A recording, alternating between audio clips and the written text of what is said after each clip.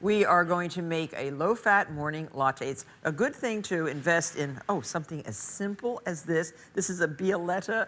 I love Bialetti coffee maker. It makes really good drip coffee. At home, this really works fantastically. And it's a very cute little gadget. I love it. There's a little steam valve here on the outside. Put water into, and I use bottled water at my house. You don't have to, but I do. And then right below the valve, right below this little valve, then you put your little coffee holder right in here. And this is the best.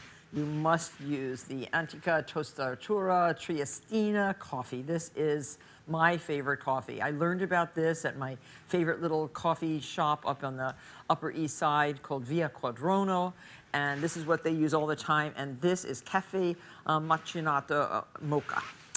And it's fine ground, and you just fill this little strainer gadget that fits inside your Bialetti and put it in here. You don't have to pack it down like a cappuccino machine.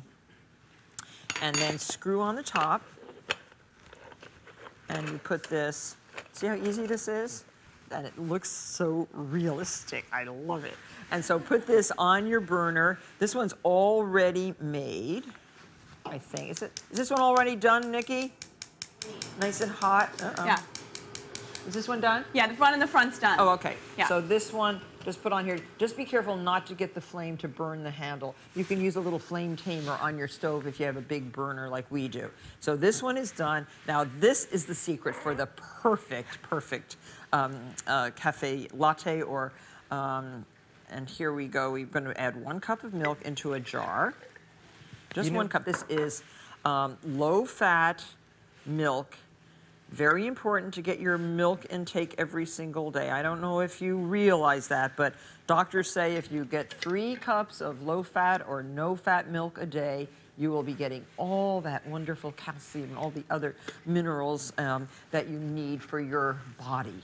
Now, shake Martha, this. I was just looking on the gotmilk.com site, and it says here, this is really interesting, actually.